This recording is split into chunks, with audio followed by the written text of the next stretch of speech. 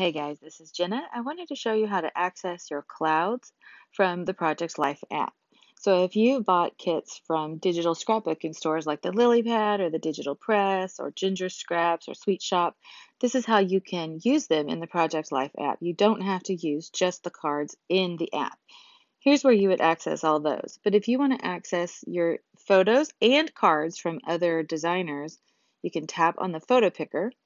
Scroll down to the bottom of your albums and you'll see Dropbox there, but you'll also see this option for Cloud. And you can tap Cloud, Browse, and tap Browse at the bottom to go back to the main menu.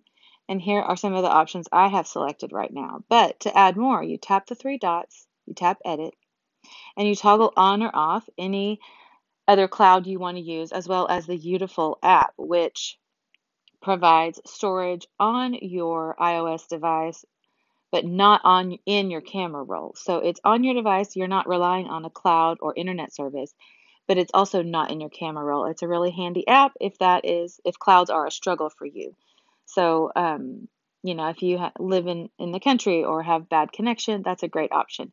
But if you use any of these other clouds, here's where you would toggle them on or off and just tap the little button, toggle it on, tap done, and you'll have access to it right there. So here are some of my favorites also. You can also favorite something, and that is very handy because in OneDrive, it takes you to this page right here with all your files. So you always have to tap Files to get to your options. So you can tap on a folder, press and hold actually, and favorite it.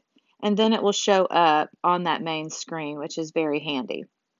So here I am again going through Cloud, Browse, and there are my favorites. So you can get to them easier. That's a great tip.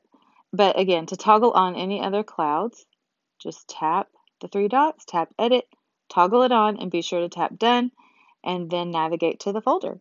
I hope that helps and gives you more variety with your Project Life app pages. Bye.